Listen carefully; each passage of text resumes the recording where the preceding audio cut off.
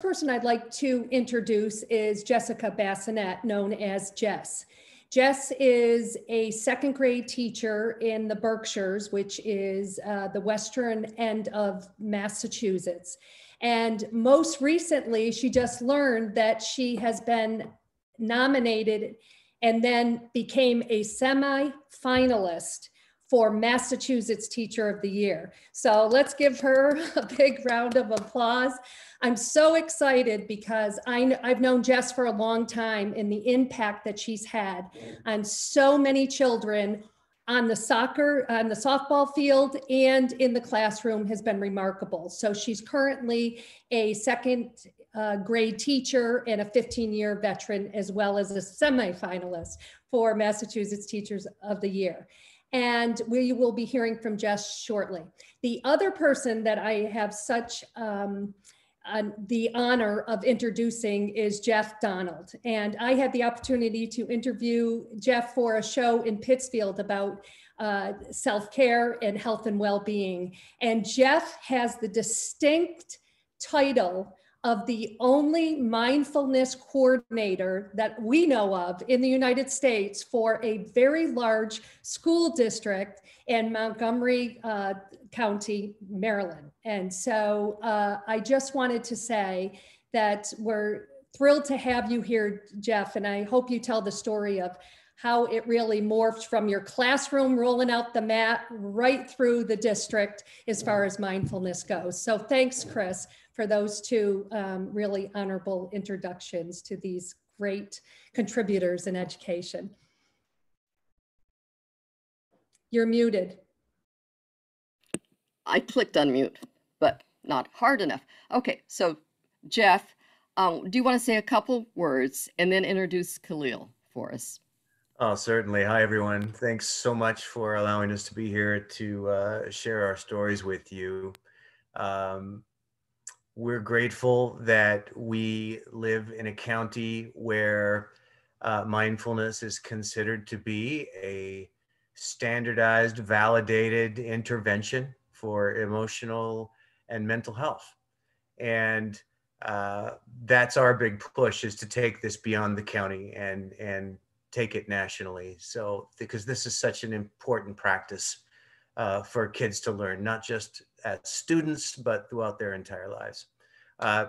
I'm lucky enough to have funding to have a team with me. And I have a exemplary colleague, another member of my team with me, Khalil Kirkendall. And Khalil is in university. She is, amongst other things, she does many, many amazing things. She's an economist, you name it. So she also spends 40 hours per week bringing mindfulness to students in Montgomery County. And she's a one of three people. So Khalil, thank you for being here. She has a tremendous amount of wisdom and thoughts to offer. Khalil, would you like to say a word or two? Just thank you so much, Jeff, and thank you, Dr. Mason. I'm just really, really excited to be here, and I can't wait to share some of the tools that we use in the classroom with Montgomery County schools. And just to be really honest, I use these same tools with my students. Jeff said American University, but it's George Washington University. I teach a course in stress management. So later I will share one of the tools that we have with MCPS. So thank you again. Excellent.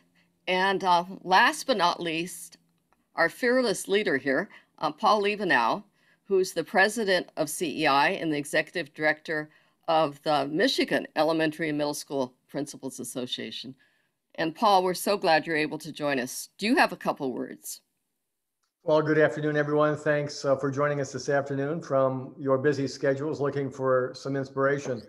I'm always delighted to learn from those that join, panelists, and even people that share in the chat box. I gather new resources because we're really, really neck deep in working in SEL and trauma-informed practices here in Michigan. So I'm here to share and to learn. Excellent. And so now we are going to turn to Khalil, who's going to lead us in a mindfulness exercise. Okay, this is the fun part. All right, so it is, if you're in Washington, D.C. or on the East Coast, it's a little after 4 p.m. So we've all had a pretty good portion of our day, and it would just be great to infuse ourselves with some mindfulness. So I'm going to ask if we will all just make a conscious effort to sit up in our chairs just a little bit taller, so that your spine is nice and straight. Maybe roll back your shoulders, release any tension, any residual we may be carrying in the shoulders. If it feels right, just for a few seconds, maybe close your eyes or just bring your gaze downward, whichever is preferred and most comfortable. And I want you just to close your eyes, looking downward, and just begin to focus on your breath. We're just breathing long and deep, full and complete, in and out of the nose. Let's just take a moment, reminding ourselves that mindfulness is really about developing that heightened awareness of the present moment. So in these few minutes that we have, I want you to try hard to really resist the urge of maybe revisiting your past, whatever happened before this webinar, or anything you anticipate happening in the future. Let's challenge ourselves to just be right here, right now. Today, we're going to have an experience of awareness of the senses. So just get comfortable. We're going to use a tool called guided imagery, and research has shown that this can really increase relaxation and reduce stress. So if it feels a little bit awkward, just close your eyes and listen.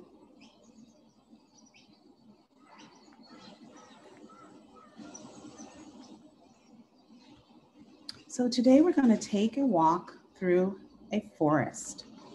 This will all be done in your mind. I want you to begin to imagine that you're walking down a path. Again, stay focused on your breath. Imagine that there's a balloon in your belly. So on the inhale, feel that expansion in the belly and the diaphragm. Allow your body to be stimulated with the breath. As you walk down this path, notice that the ground below your feet is soft. It's made of fallen leaves and soft mulch. Up ahead of you, there are trees. We're still breathing, just allowing ourselves a few moments. As you continue to walk towards the trees, as you follow the path, you feel safe and at peace as you walk. As you walk, take a deep breath. Fill your lungs completely with this fresh, clean air of the forest. Exhale, let it out. Again, take in another deep breath. Feel how cool, crisp, refreshing the air is. Let it out. Really feeling the warmth of your exhale. Continue to breathe as you walk. So we're tuning into all of our senses, our sense of smell, touch, taste, hear. So begin to notice the sounds around you. What do you hear? You may hear a bird sing, or maybe the crunching of leaves beneath your feet. You may even hear and feel a soft breeze around you. Notice your body, feel your body relax. Keep breathing. Notice what you see. Maybe take a look at the top of a tree. Notice the leaves and the different color greens that you see. Maybe even notice the sun peeking through the treetop and the land at the path. Look around, breathe, notice the colors, the textures, and everything around you. Look at the colors of the bark, tan, brown, black. Notice the colors of the leaves, dark green, light green, brown. As we're transitioning into the spring, what else do you see? Maybe you notice a fallen tree that fell after the storm or the rain. Maybe you see birds flying over your head. Take a look around the forest. Notice your breathing. On the inhale, we're expanding. On the exhale, we're just releasing, we're letting go as we walk and breathe. Now notice what you feel. Feel the warmth of the sun hit your skin as you walk. Notice the cool breeze on your face. Feel the soft path beneath your feet. Notice what you smell. Inhale. Exhale. Smell the fresh air of the forest. Smell the trees and the leaves around you. Smell your surroundings with each breath in. Now look up ahead. Notice that there's a break in the trees. As you continue walking, as you leave the trees, you see a field of grass.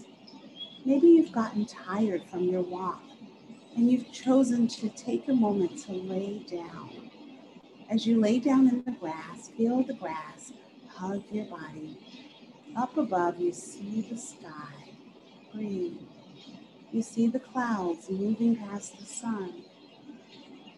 Exhale, inhale. You feel the cool breeze, but you also feel the warmth of the sun. You are comfortable, you are at peace. Enjoy this place that you have created for a few more moments. Continue to breathe and notice the world around you. When you're ready, begin to bring attention back to your body.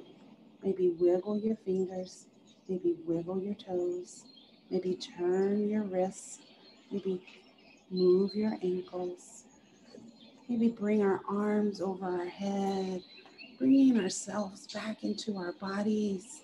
Maybe wiggle the fingers. And finally, take a deep inhale, breathe through the nose. And now let's exhale, let's open the mouth. Let's give ourselves a nice smile and enjoy the rest of our program. Thank you so much, Dr. Mason. And Khalil, thank you. Wow, I feel so much better. I actually went for a walk earlier today. So I've been outside in nature walking, which was fantastic, a really good self-care thing. And now a second trip into nature today. So can't get better than that. Michele, would you talk with us a bit about executive functioning and mindful leadership? Most certainly. And thanks, Khalil. I'm just coming out of it still because it is so relaxing and it's a great reminder of how healing nature is as well. So thank you again. So as we get to this pivotal point, right, Chris, we are in the third part of mindfulness practices, which talks about mindfulness instruction and specifically the importance of executive functioning. And, you know, when we think about how our brains work and how the hardware is so complex, it's really important to understand to a certain degree how our brains fit into this big puzzle in order to help, you know, understand how one student, for instance, has processing challenges and how they may experience challenges from trying to shift gears, while others might have difficulty retrieving information that they're trying to remember for the next step in a math program. So when we think about neuroscience, I think this is like the best time to be alive, right? Because what we've learned is that our brains are extremely malleable, and it's called neuroplasticity, where we have the ability to really regenerate new brain cells. And in that process, or how to do that, one of the tools that we can look to is mindfulness. That beautiful guided imagery that Khalil just took us through is one example of how it takes our whole nervous system and calms down our brains and all those neurons, billions that are firing simultaneously. It allows kids to take a step back, a deep breath, calm their mind, to calm their nervous system so that they're open for learning. And when we're talking about mindfulness, it's not only the foundational skill, but it's to really help calm the body. It's also one that facilitates executive functioning. And the most critical functioning skills like working memory, thinking flexibly, self-monitoring and focusing and attention and organizing and planning and prioritizing, and your focused attention are not only critical 21st century skills that are required to be successful, right, in life and also college and work, but to be successful in relationships. And so our working memory is like, it's akin to, in our book, we call it like a mental sticky note that we use to keep track of information when we need it. And so I'm not going to go into great detail about the importance of executive functioning, because as educators, I've just described some of the skills that are so critical to learning and to living. But on page 140 to 145, it takes you through this whole series of how we can strengthen executive functioning skills. But remembering that mindfulness is one of those first steps, tools of opportunity. So with that, I just want to talk quickly about mindfulness leadership, mindful leadership as well, which is the last piece. And we'll circle around at the end, Chris, again. But what I want to mention is, as we're talking, some of you are in different places, even though we've started from the what in the why mindfulness is so important. And we've come to this point, now what, right? So we're still in different places of that non-what. But mindset becomes critical in what we do from here on in. And in the first chapter, we asked, are we doing enough? In this last chapter, we take it to a whole nother level about how to take care of ourselves and students, because after all, the students are our future, and how we as mindful leaders in the classroom, in the wider school community and beyond, like Paul, he's at the state level working with all the superintendents. We have policymakers, how we can all be mindful leaderships by changing that mindset through working through mindful practice, but staying the course to understanding how important our mindset that we can change the course ahead for our students. And through showing fearless leadership and a drive for change, we can become the change agents we seek. So without further comment on that, I just wanted to set the stage to please just be flexible, open-minded, and open-hearted to the aspect of really being those change agents, all of you, in little and large ways. So the next panelist that we're going to hear from is actually Renee in school leadership, right, Chris? Did you want to add about Renee, Dr. Renee Owens' work? Sure. Before I do, I want to remind you too that to be a mindful leader means that you first need to be mindful yourself. So you need to do the practice. You need to do the breathing, the self-care. It's really hard to be there for others in a conscious, mindful way if you're not doing these practices. So Just a We always say, reminder. practice the practice. That's simple. Just remember that your little reminder, ding, ding, ding, practice the practice first. Yeah, so Dr. Renee Owen is one of the board members for CEI, and she was a principal for quite a long time, executive director of an independent school in North Carolina, the Rainbow Community School, where they implemented mindfulness practices and many of the things we're talking about today in terms of a mindful school community in particular, and using meditation practices, etc., during the school day. She is now an assistant professor at Southern Oregon University. So she's going to share with us a little on video about her experiences and, you know, her words of wisdom for us. So let's see if this works. I always say, you know, here I am with technology. So we're going to cross our fingers, share my screen, and hopefully we'll get what we need.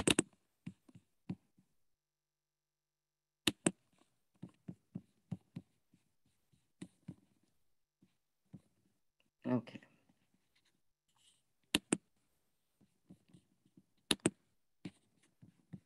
Got to share sound on, so it should work. Okay.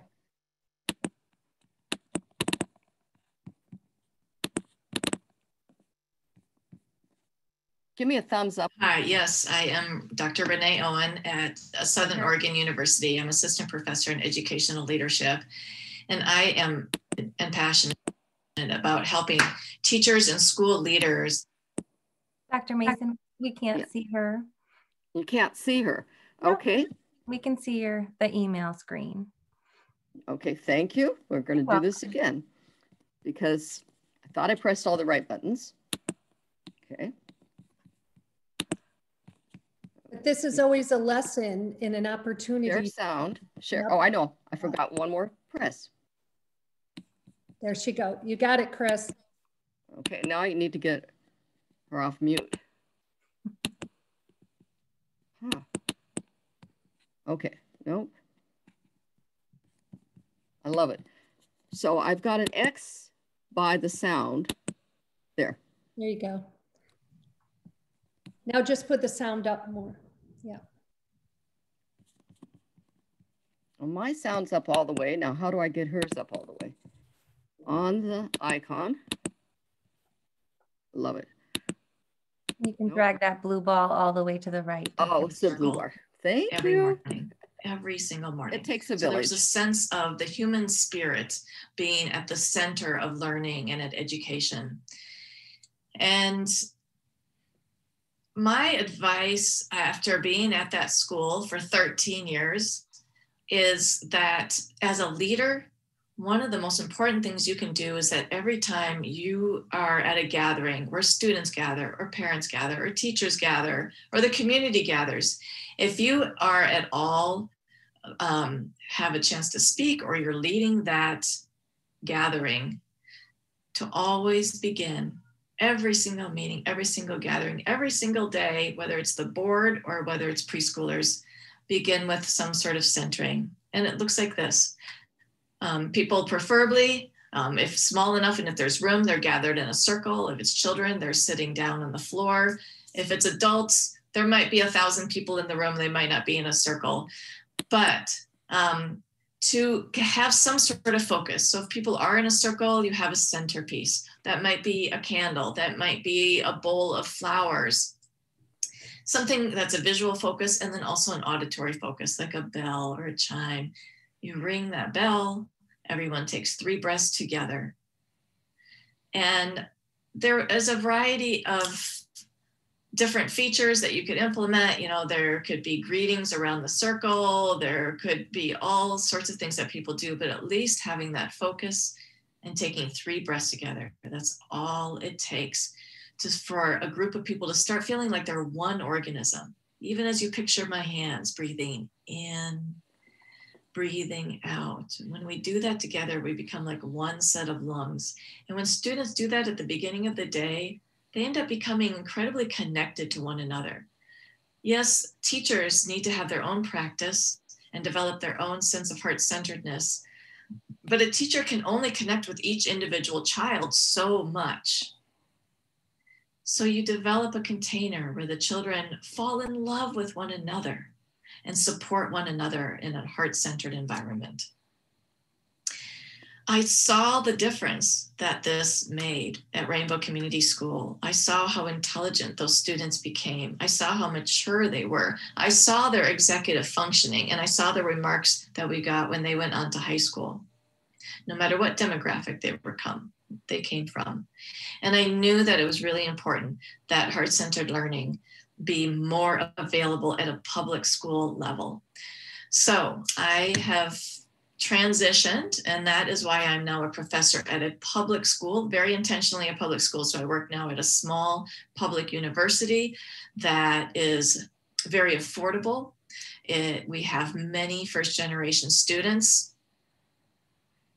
And we really sort of have our arms wrapped around about 13 school districts in Southern Oregon. And I'm finding out that this is an incredibly exciting time to be in public education. A man, Scott Nine, who's the head of the Department of Innovation, I think is what it's called, at Oregon Department of Education, said, there is no more exciting time in the last 30 years than right now to be in public education if you want to develop schools and a school system that is equitable and innovative and educates the whole human being. He said, but principals and teachers don't know how to do it. They lack the imagination because most of us grew up in an industrial model of education and this educational reform model where we did not have that kind of sense of freedom, but it's there now. And the research is there, the brain science is there.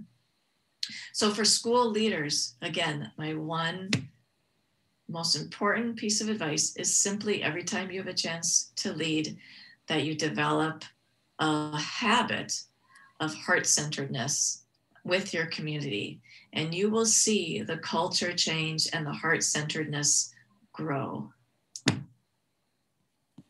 Thank you. So it's always wonderful to hear from Renee. She is just so experienced. You know, it's the wisdom of practice over many, many years. And to know that she's leading leaders now is very, very exciting.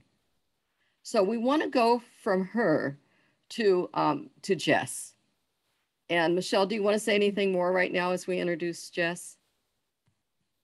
Well, I just want to say that Jess is actually in our first book, Mindful Practices, and it's about the positive messaging. I don't know if anybody saw last night on the nightly news, but they had that teacher. And I said to my husband, that's Jess, because she was saying, you are important, you are smart, you are capable. And that was how we talked about Jess and what she does in the classroom in our first book. So Jess, welcome, congratulations. Thank you for spending the time.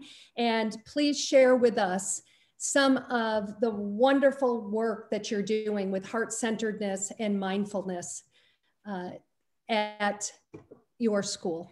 Great, thank you. And thanks so much for that wonderful introduction. Hello, everybody. Thank you for taking the time to join today.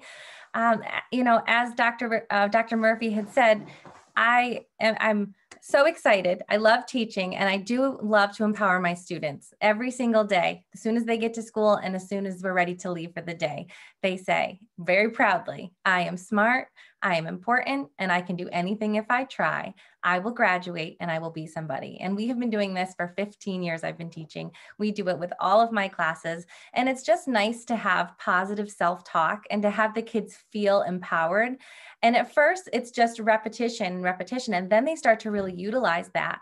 And they write these messages to themselves during little events throughout the class. So anytime we're taking a little check or a little quiz, I always have them turn over and write some positive self-affirmations to themselves. I say, give yourself a pep talk. What would you like to say? And they'll say, I can do this. I am amazing. I am so smart. I am going to rock this math test. So I always have them try to write themselves a positive message on the back of any activity we're going to do. And they really just embrace it, and they really utilize it to help them throughout the day. When they start to feel frustrated, it's really important to have a community where they uplift each other. So if someone's trying to answer a question and they have that little bit of wait time, you'll hear the kids say, let's give them good luck. You can do it. You can do it, buddy. You know, and then as soon as the kids answer, they uplift each other and say, nice job, good answer. So I'm proud to have classrooms that are really supportive, that have that empathy and compassion for each other, because I think it means a lot as far as creating that classroom community. This year was one like no other, where we really were starting in the virtual world, and we had to really switch gears as educators of how do we take all of the tips and tricks and the community building that we always do face-to-face in that close engagement with those morning meetings, and how do we do that in a virtual setting? And it was an adjustment, but once we got into it and we just realized we're all still here, we're all still family, we're just little squares to start, but we will be getting back together. I really tried to promote, we're still a family, we're still here, we're still all together. We just have to do it in a different way so we can be safe right now. So by having that positive attitude and really letting them see, feeling that hope and letting them know that we just have to keep doing what we're doing. And we still did the same team building activities. And if we were doing activities where it started to get a little hyper in the class, we would do the same thing we would do in person. All right, boys and girls, let's find our center. What does that look like? And even though they were all on mute and you could see their little squares, you would see one hand on their heart, one hand on their belly, eyes closed, and a nice big deep breath. And you could see them on the screen go. And now the students will even say, oh, it's getting a little loud, friends. I think we need to take a second. Find your center. So they're comfortable enough where they will actually announce it in the class. Oh, Ms. Bassinet, can we just find our center for a moment? So I tried to really, have that family atmosphere in them. I really tried to instill and practice the practice. Like you said, we have to model as teachers. What does that look like? How do we let the students know it's okay to feel vulnerable and do these things in front of each other? Because as adults, especially, we're like, I don't know, should we do this? Should we close our eyes? I'm not sure how many of you peeked one eye open, right? When we were doing that exercise, I did a little peek, just to see, because that's something it's vulnerable. And when you're feeling in a community where you are comfortable, you can really do great things. So we try to do different activities. I do play sounds. I'll play a bell. I'll ring a little bell, and we'll just practice having distractions. How do we stay mindful on something that we're working on? So this morning I had a little Zen Chinese bell there, and I hit it and we just practiced. We started with 10 seconds. Can we keep all of our focus and attention just on this one sound? Then I did 20 seconds. We tried to hold it even a little bit more. And then we tried to do it for 20 seconds, and I purposely made distractive noises. I was walking around and banging on things and opening and shutting the door. And they thought it was a game, but I'm really trying to get them to practice and focus on how can I stay mindful? How can I stay present? And how can I focus on what I need to be doing? Because now, like I said, with this crazy year, we have to make sure those academic gaps stay nice and close. We want to make sure that everything's still moving forward in a positive way. So it's really important more now than ever to stay mindful and stay focused on their academic tasks. We use a lot of yoga in the class. I've learned a lot from, I think Julie Pellerin Herrera is on this call. She is absolutely amazing. If you ever need any support or yoga moves or songs, she is amazing and totally one of the most uplifting people I've ever met. But she's taught me some different yoga moves and strategies to even do chair yoga with the kids. And the kids have really loved and enjoyed just having that moment of calm. And even in the school day, I know some teachers walk by, they're like, she's crazy. And you know what? I like being the crazy teacher because I will turn the lights off. I'll have them take their shoes off. All of my students have yoga mats in the classroom.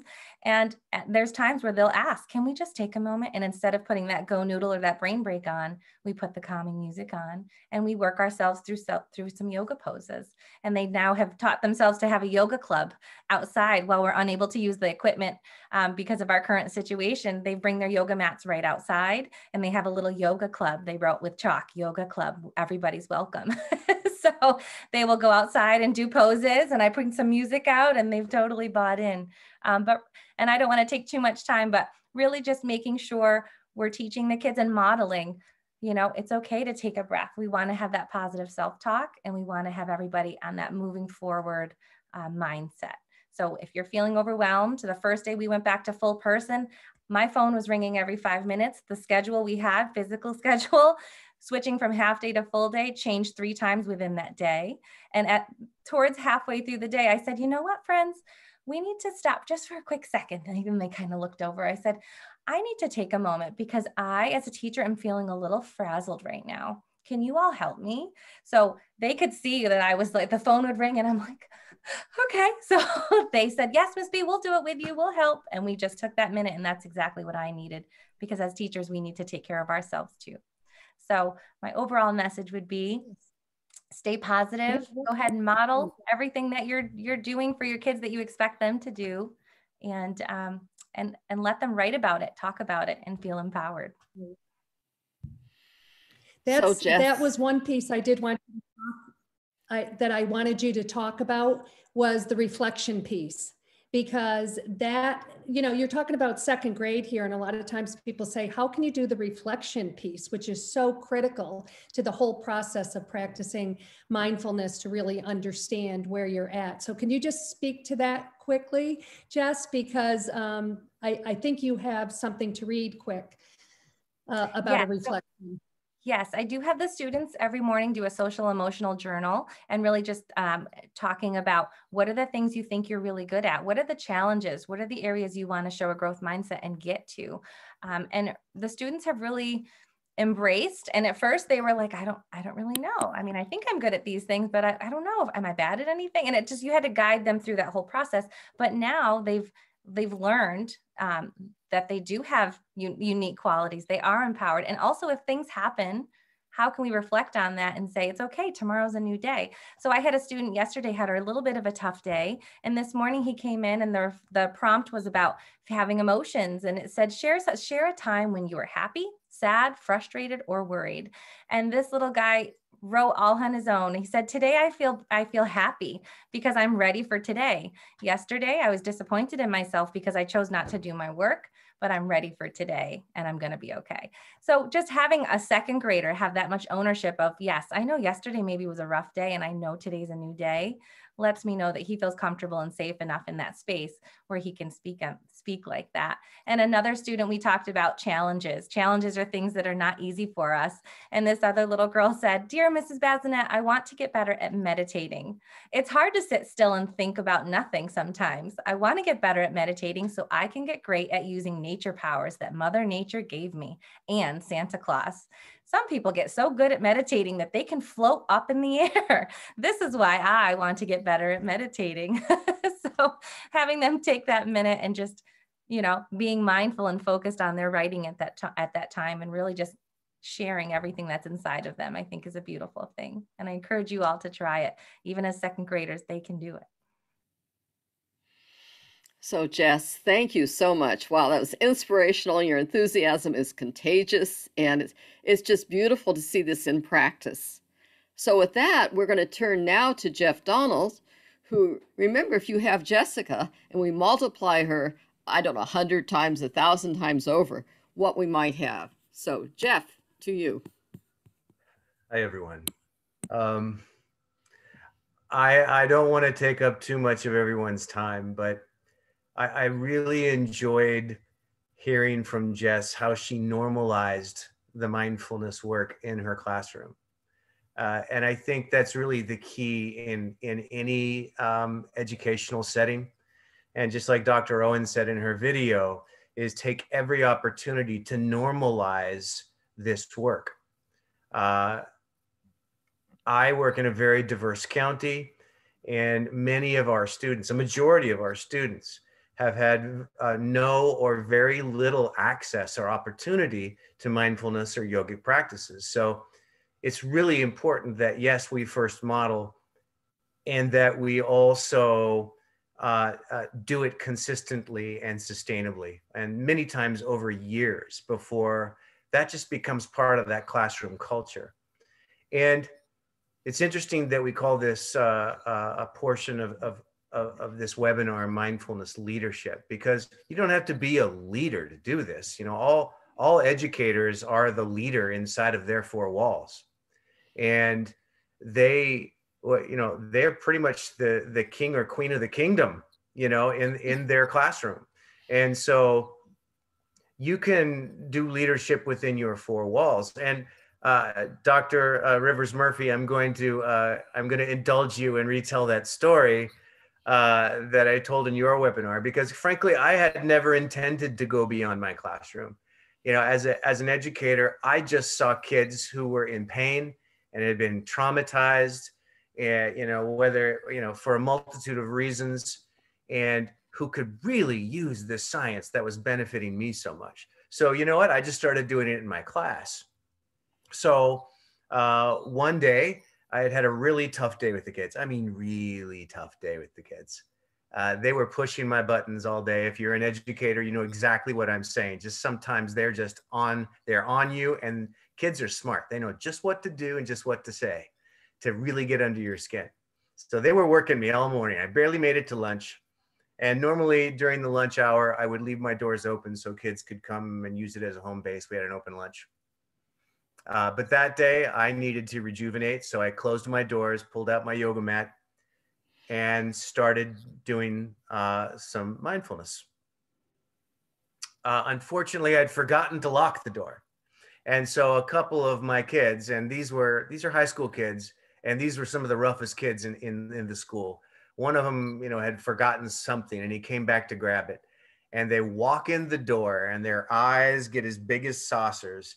And I can't use the exact terminology, but they said something down the line of, "What are you doing?" If you can imagine how they said it. And I pretty much said, you know, it would take me too long to describe this. Just sit down and I'll show you.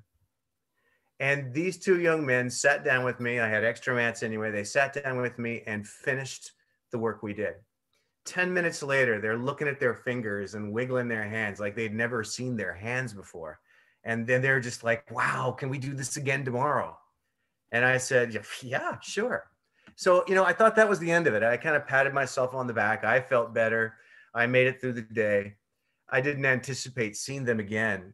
But sure enough, they came the next day. They closed the doors behind them. This was a Friday. They closed the doors behind them and came in and said, okay, we're ready. Let's do this. So I was, needless to say, a little surprised, but we did it again. And we finished that. Remember, this is during lunch. They're giving up their lunch to do this. So they say at the end of the lunch hour, can we do this again on Monday? And I'm like, sure. And again, once again, I didn't think I would see these young men again at lunch. It's very rare for a high school kid to give up that social time. It's the peak social hour of the day. I thought it was it. I was very proud. You know, I was patting myself on the shoulder all weekend. Hey, I'd planted the seeds of maybe some good things that'll sprout later on. Well, sure enough, they came back Monday, but they brought two of their buddies. And those 4 people turned into 6, 6 turned into 8, 8 turned into 10, 10 turned into 20. And after about 3 weeks, we'd run out of space in the classroom. We'd outgrown it. So we were able to use the mini gym, and we got to about 60 kids roughly that were doing this weekly with me. And at that point, I got the call from the principal. Mr. Donald, will you come to the office, please? I'm like, well, it was a good run. I enjoyed it while I could. You know, I went in there thinking I was going to be asked to stop. But to my surprise, the principal said, okay, I don't know what you're doing, but whatever you're doing, let's do more of it because it's working. And I can see the difference in some of these kids in such a short time. How else can we use it in the school? So over the next 4 years, we created a school-wide program, and we tried everything just to see what would stick. You know, if I had more time, I would describe some of our more interesting and creative ways that we brought mindfulness to the school. But bottom line is, this got the systems, the central office, the associate superintendents and the superintendent said, what's going on over there? Why are your teacher referral rates dropping by the year by large amounts? Why are your suspensions dropping like precipitously every year? Why are your graduation rates going up? Why are your attendance rates going up? And, you know, I would like to say that it was all mindfulness, but it wasn't. It was good leadership, and there were many programs associated along with that. However, it was unique, And we were able to, and the central office folks said, can you duplicate this at, say, 208 other schools? And I said, absolutely. So that was the beginning of system-wide leadership in mindfulness. And, you know, the only thing I can say to you all that you haven't heard from Jess and Dr. Rivers Murphy and Dr. Mason, Dr. Owens and Khalil is that when your intention is there and your motivation and your energy is there, the doors will open. They will open for you. And when they do open, do not hesitate to walk through them, right? Be fearless, be bold, just go forward and do it, and just watch the seeds grow. It's really amazing. It's the blessing of my life to be able to have this position. I truly have the best educational job ever. I challenge anyone to tell me they have a better job than me. So I just want to say thank you again, everyone, for listening to my storytelling. And I hope that it gives you a little energy to go out and just do this yourself. Just go out and do it. There's nothing to be frightened of. Just do it. Thank you. So, Jeff, I always love listening to you. And I think I've heard that story now 3 or 4 times, but I absolutely enjoy it. And it's always meaningful. And I just want to tell the group here that, you know, Jeff and Michele are co-authors with me with a new book that'll be coming out next year on yoga, mindfulness, and meditation in schools. So last part of our sequence, who knows what comes after that, but it's an important part of our vision for what we can do for the future. And Paul is a co-author of the book on visioning for the future and doing a lot in Michigan and nationally with visioning as well as mindfulness. So Paul, your turn.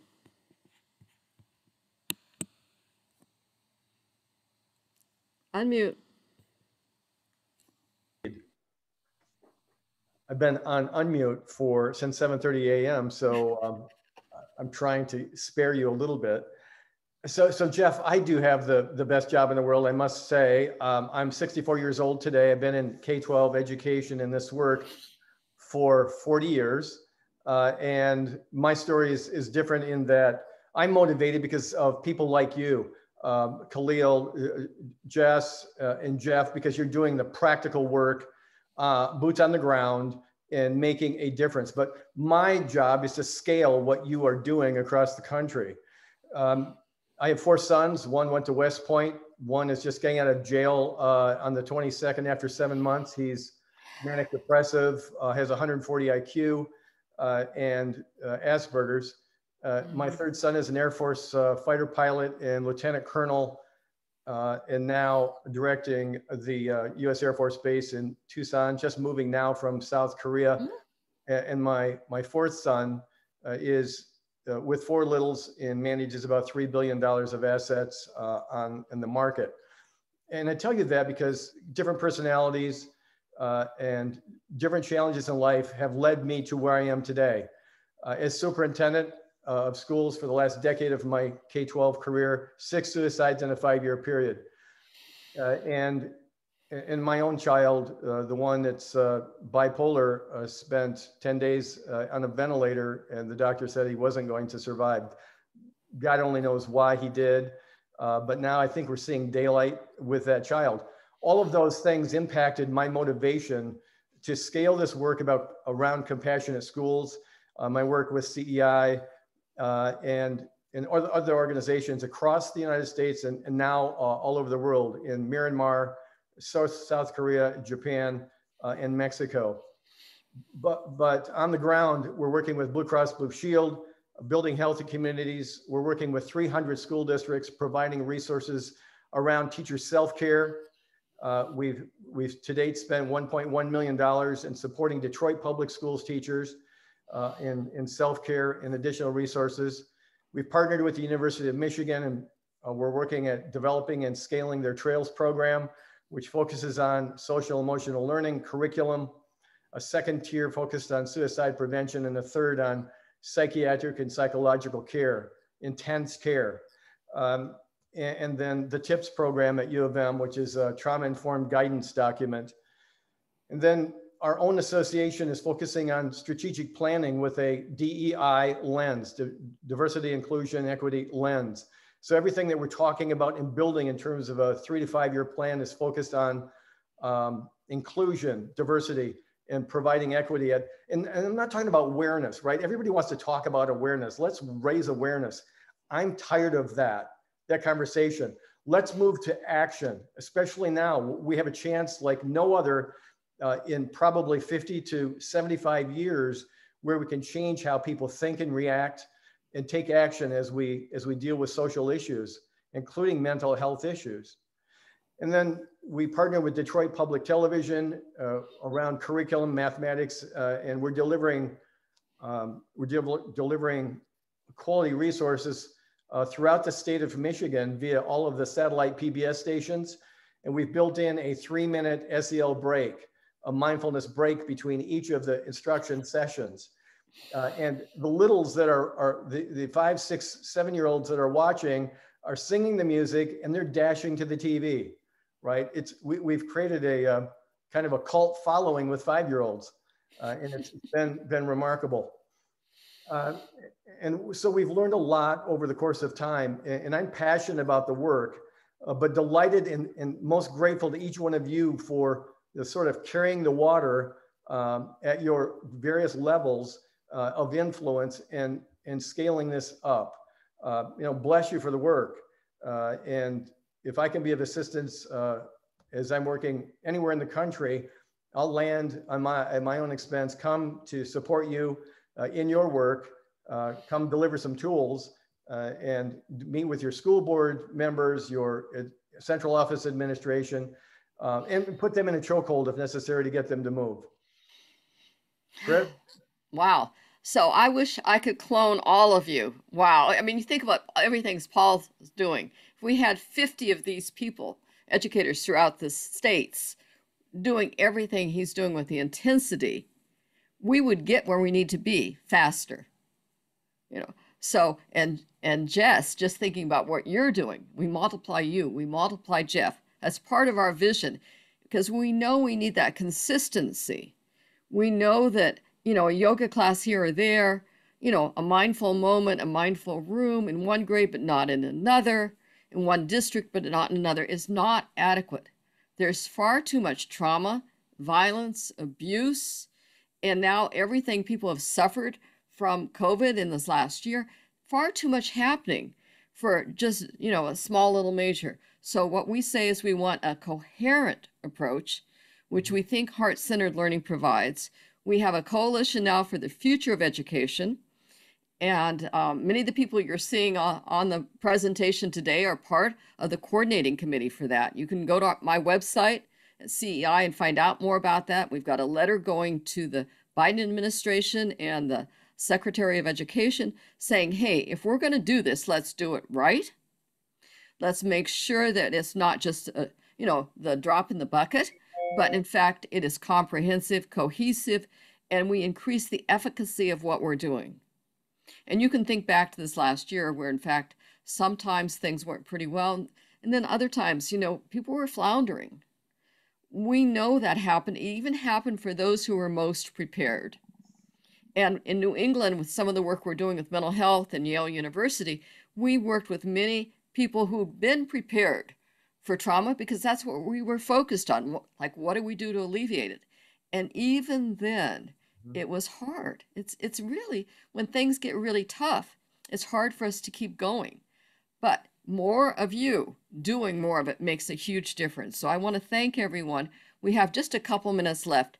Khalil, I'd like you to talk for a minute about diversity and equity and how we have to make sure we focus on that. And then if anyone has a question or two, we'll put it in the chat box and we can hang around for 5 or 10 minutes if you like. I know how your days go, so it's really up to you. But Khalil.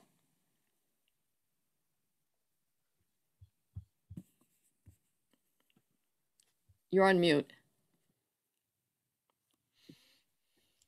That's always so funny. I can't wait to see the movie that's going to come out about COVID and all of the blunders. But equity consciousness, just a reminder of just sort of all of us as mindfulness educators and supporters, really looking at ways to really steep this tool, this tool wherever we are. I noticed that the work that I do in Washington, D.C., primarily in Wards 7 and 8, where we've been trying to implement SEL and mindfulness, and there are just so many issues that are compounded, everything from Black Lives Matter, mental health issues, to homelessness.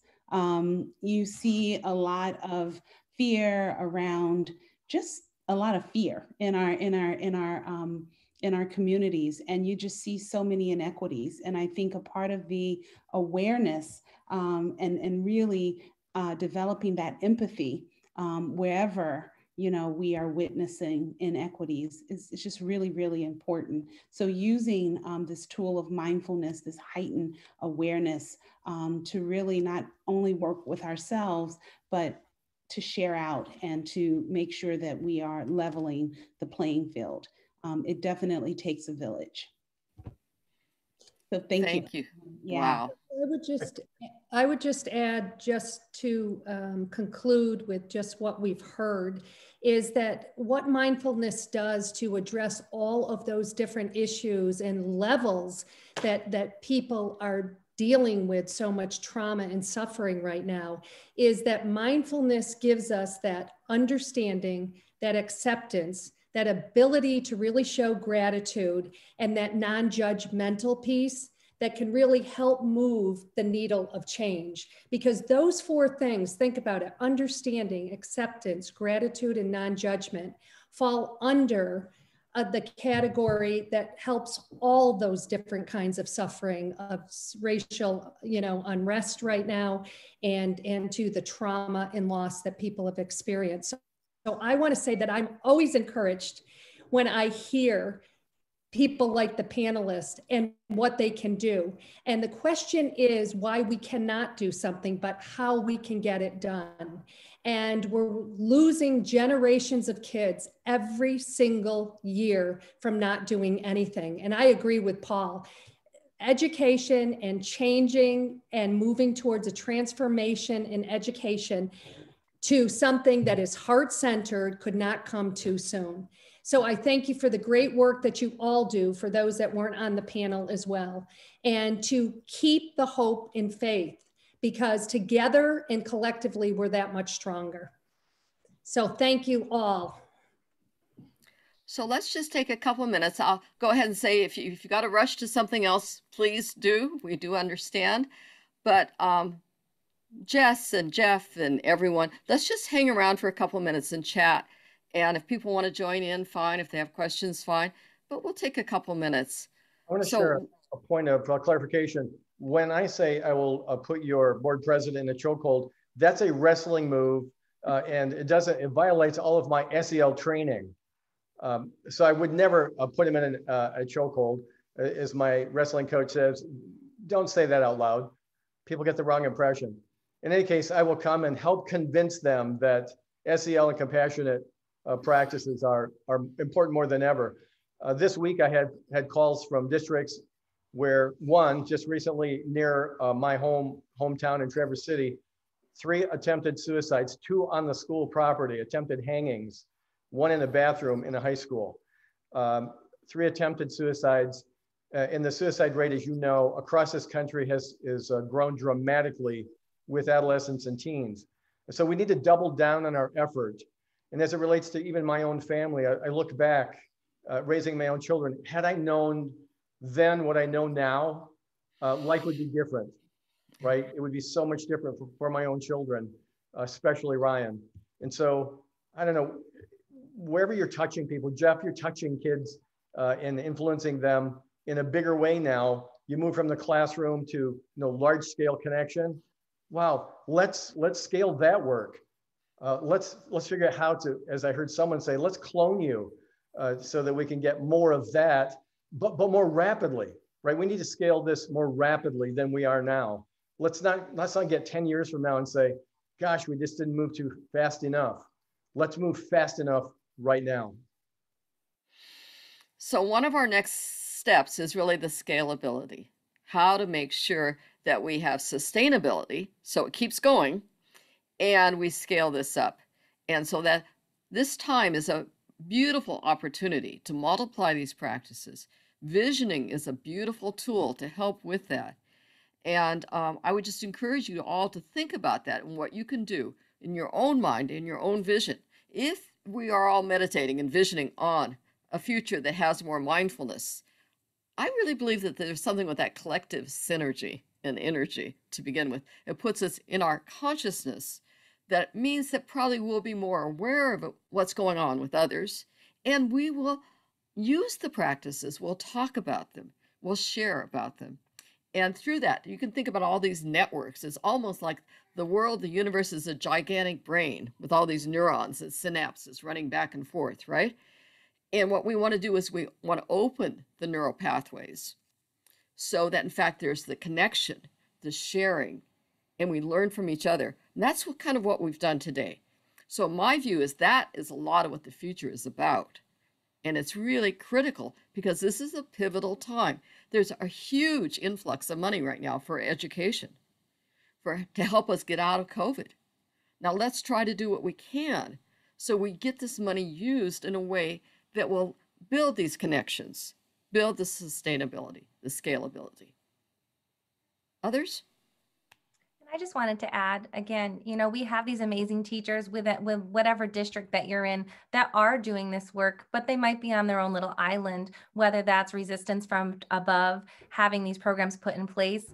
You know, I'm in a district where there have been several opportunities right at our door, knocking on our door saying, let us help you. This is important. Let us in. And for whatever reason, you know, that wasn't able to happen. And teachers have still been amazing with moving forward. And, you know, to have our amazing paras and RBTs here, they're the front line with us. When we need help, they're right there to help us in our schools with our students that really need that little extra support. So even relying on your support systems within your school and encouraging them to use mindfulness practices, that's a nice way to kind of branch out as well, because they have those relationships with the students. So if we can encourage and share resources with them on how to spread the mindfulness practices and use them when they do have their social groups or things like that, that's a nice way to kind of help have those practices in place. And then also, you know, have teacher meetings where you have someone come in and model what does that look like, because it should be part of our curriculum. You know, here I am saying on my high horse, this needs to happen, but I agree with Paul.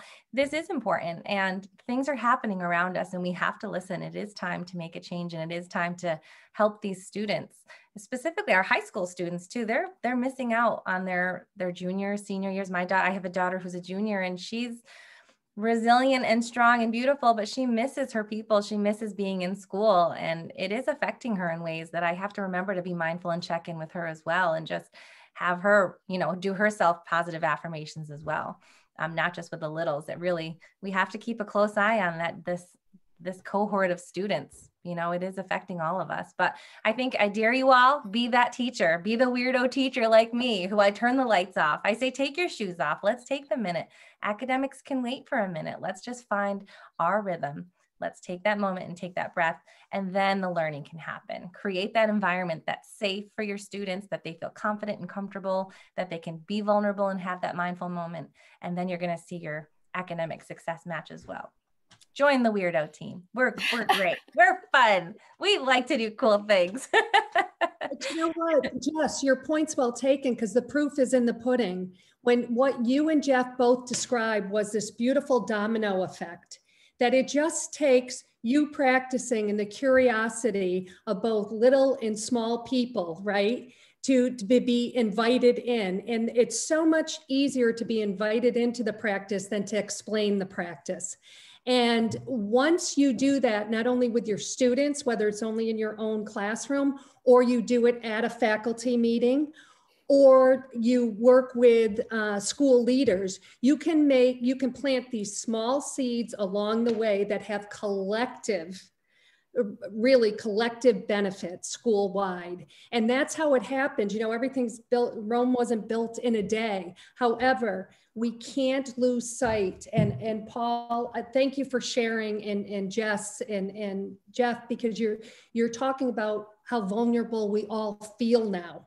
And that's not easy to do, but when you do it, it allows everyone, including your coworkers, your families, and most importantly, the students, right, to also know it's okay to be vulnerable. So I think that an open heart and leaning in to the suffering that's happening and reminding ourselves that we're suffering too, that when we all practice individually and collectively, and we plant those small seeds and don't stop or get discouraged, that it can really blossom into something great.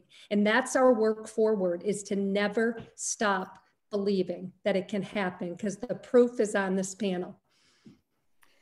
With that, any final word?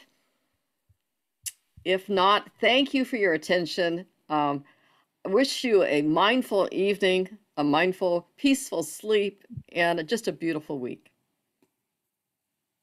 Take care.